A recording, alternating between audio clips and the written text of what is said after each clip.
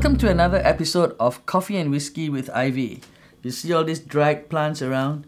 It is monsoon time.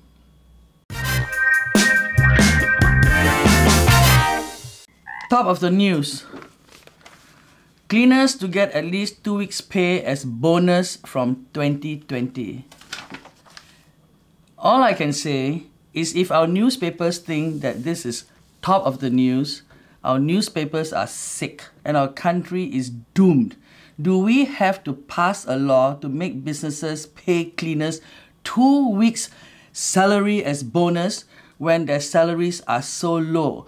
Why do we look at why people are earning 60 months bonus, 100 months bonus, and then we make this top of the news? It's disgusting. Now, this is a good top of the news.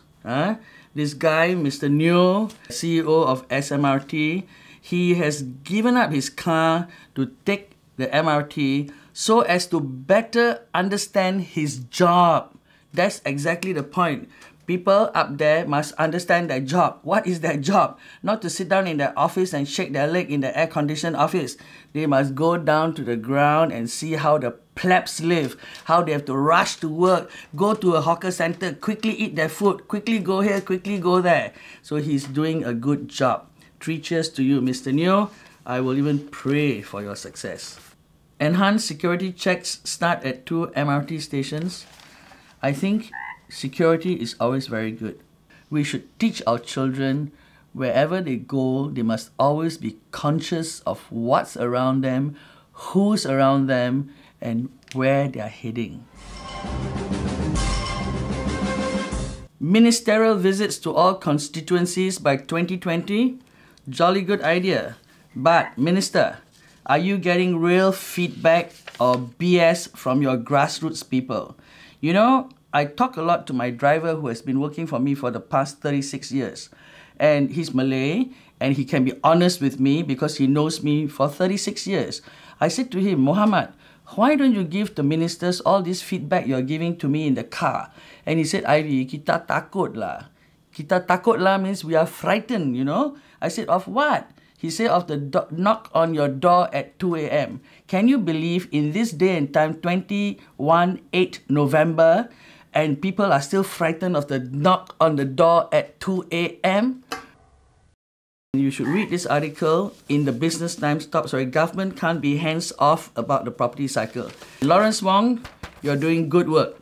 You said, our aim is not to bring prices down. Our aim is to steady the property cycle and have a sustained property market where prices move broadly in line with income growth of fundamentals.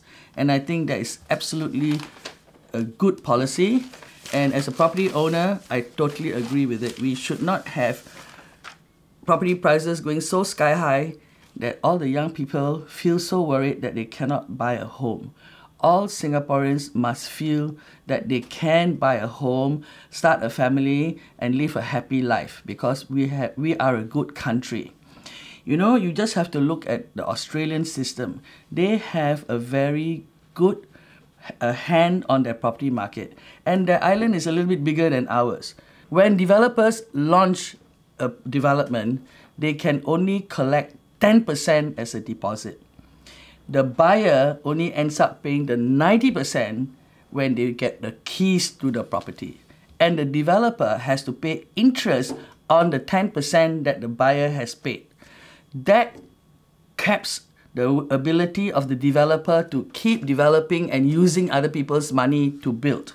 And another good one by Minister Lawrence Wong is looking at the lease buyback scheme extension, and the details likely to be ready by early 2019.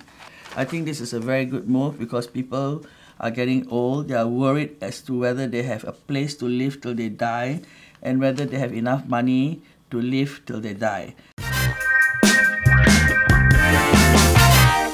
Singapore courts stick to rule of law, Chief Justice. You know, he said, I can think of a number of cases where I wish that the law was other than what I concluded that it was, and that a different result could be reached, blah, blah, blah. You know, I'm a bit confused, CJ. I always thought The job of the CJ and the High Court judges, etc., was to look at the laws of our land and even at the Constitution and make sure that the laws are fair and good for the people. Yes, the rule of law is important, but I think that there must be some conscience to look at the rule of law. Is it set up fairly to rule the people, or is it set up unfairly and only favor the people in power? That is critical to whether your country is a good country or just a great country for some. Lawyers raise concerns over move to cut their fees. You know, it's about bloody time that the Ministry of Law, and they're doing that now, to put a scale of costs. People should be motivated by doing what is right in their conscience, and if they can make some money and even a lot of money vis-a-vis what the average man in the street is making, they should be very grateful.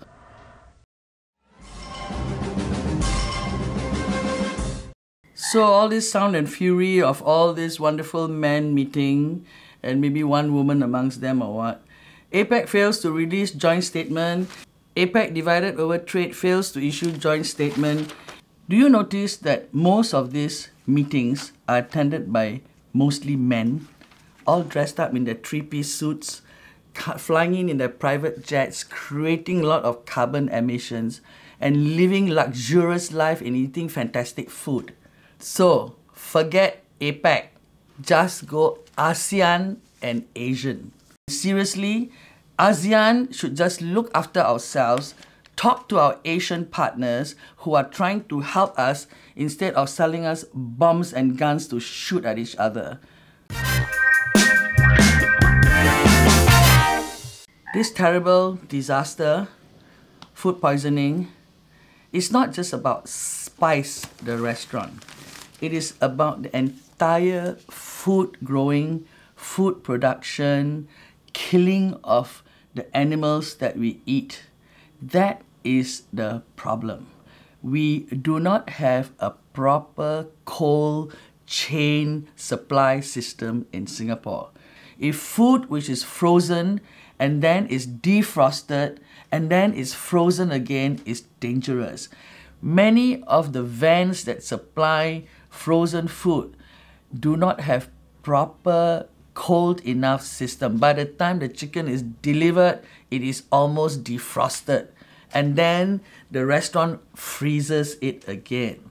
I do not understand why supermarkets love to sell thawed food. You know, they thaw the food and they tell you must cook it on that day. What if you don't cook it on that day? Where do our restaurant people come from? They come from the worst backward countries in the world with terrible standards. They go to the toilet. They do not use toilet paper. They wash their backside, right, with their hands. And they come out and they don't wash their hands again. I never like to eat in these restaurants. And I think you know which restaurants I mean.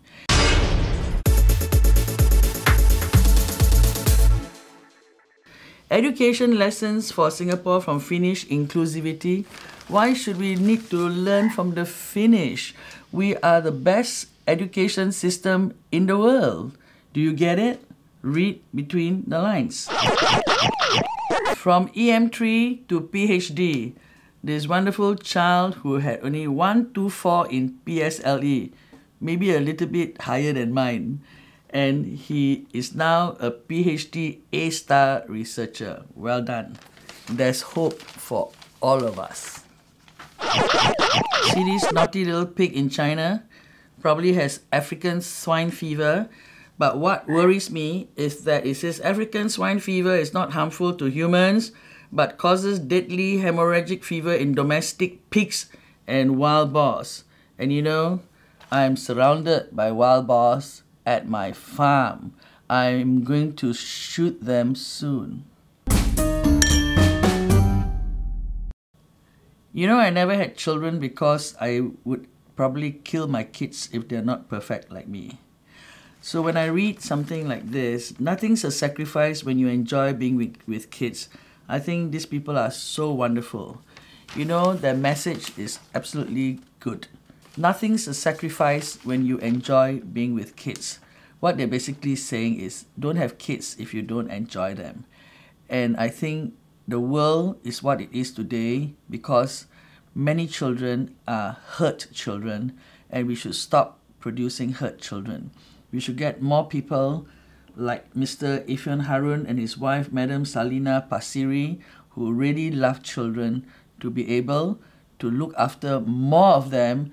And the government should help people like them with a big heart and a real love for children to adopt more children and be able to bring them up to be wonderful citizens.